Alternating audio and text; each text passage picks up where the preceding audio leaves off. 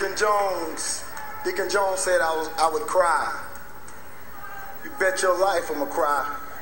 You bet your life I'ma cry. You bet your life I will. That's my boy. That's my boy right there. It ain't this and that. It's that. There's a lot of people who've traveled this with me. It's been a long time. The most special of them all.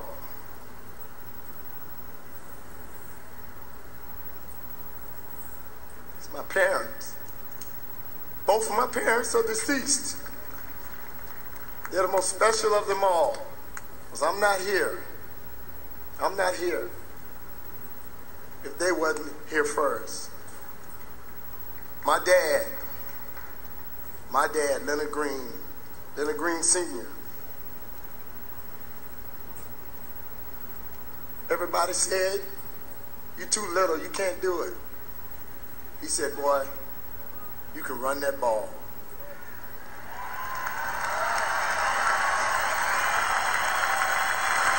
They said no.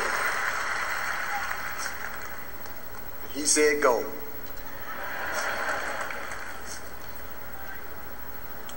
The best encouragement you can ever get in life is when a dad encourages his son. Encourage your son. That's what he did for us. I'd sure like to have a drum roll right now, because I'm going to talk about the greatest mother in the world.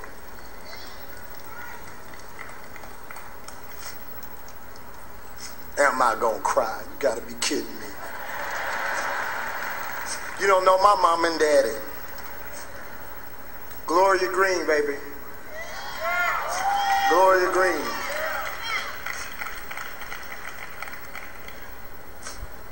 She told me a story one day. I was about 10 years old. She said, "You know, the day you were born, I was in the room there, and they had me up on these things, and nothing was happening. You wasn't doing anything, and everybody left out of the room maybe 20, 30 minutes. And all of a sudden she heard a scream. Somebody said, 'Catch that baby!' She said, 'You're about to hit the ground.' When I got into football, she said, 'Don't let them big boys hurt you now. Remember the first day you were born.'" My parents were the best. Our parents were the best. They were the best. To the most football knowledgeable, faithful, most caring folks in the world, the Redskins faithful, our fans. We share this day with all of you, here and all over the world, back home and everywhere else. God bless you. I'll say to you something that is somewhat unique, but before I do, I want to just say, as well as I acknowledge Bobby Bethel turned me over to Joe Gibbs.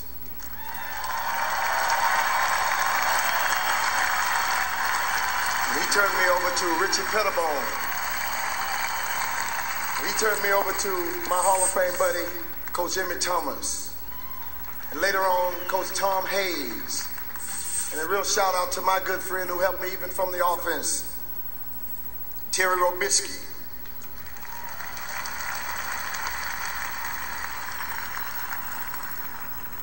And I continue to move forward, continue to stand strong.